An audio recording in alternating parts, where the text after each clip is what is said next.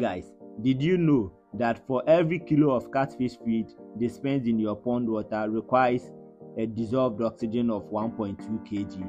Stay tuned as I explain. Hello family, so welcome back to Diagram Farms. Today on our fish farming tips, we are going to look at how to calculate for the amount of oxygen that your fish actually needs for optimum growth. So this video is not only going to guide you on how to calculate for the amount of oxygen that your fish needs, but it will also help you to ascertain the size of aerator that your fish. So the first parameter we are going to need is the total weight of your fish. In order to achieve that, you are going to take the average weight and then multiply the average weight of your fish by the total number of fish in your pond.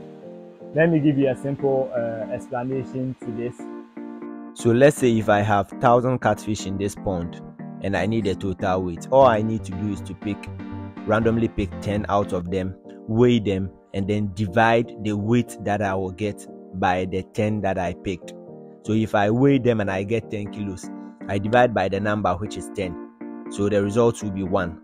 That means every catfish in my pond weighs averagely around 1 kilo. Then I'll multiply that 1 kilo by the number of catfish, the total number in the pond, that is 1,000. So the result will be 1,000 kilos of fish in this pond.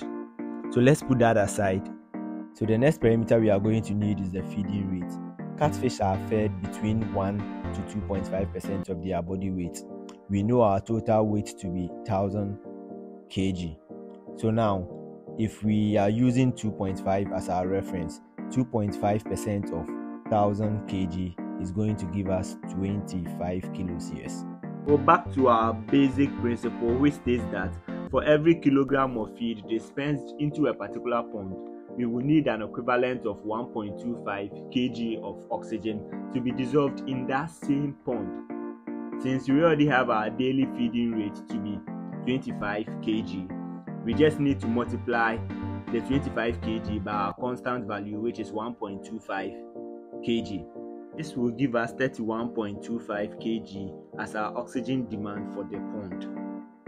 So guys, since we now know our oxygen demand to be 31.25 kg, this tells us we only need an aerator that can supply us with 31.25 liters of oxygen in a day. Thank you for watching this video. If you have any other questions, any clarifications, if you need any clarifications, kindly don't forget to comment on the video and I'll respond to you. Thank you and have a nice day. Bye bye.